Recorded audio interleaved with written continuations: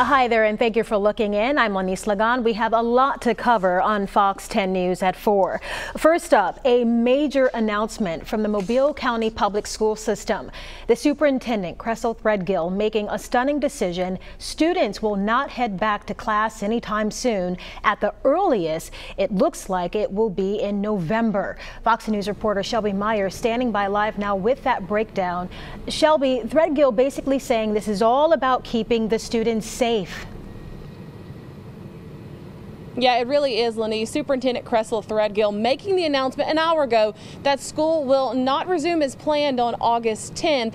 Instead, it will start back on September 1st, and even then, it's going to be remotely. Students will spend the first 9 weeks learning from home. Now, Threadgill making that tough decision, saying it's best for the 53,000 students and 8,000 staff that he works for.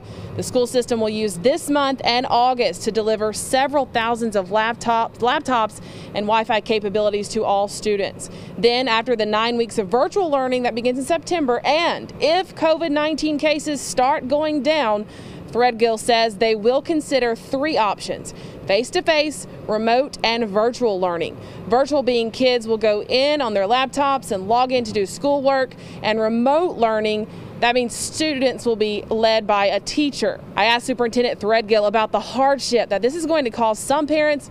Here's what he had to say.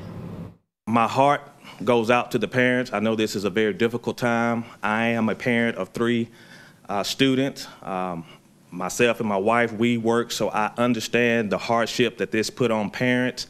But as a superintendent, I have to focus on their safety and their well-being, not only for the students, but the teachers, the grandparents that the kids go and see, the parents that the kids go and see. I have to take all those things in consideration.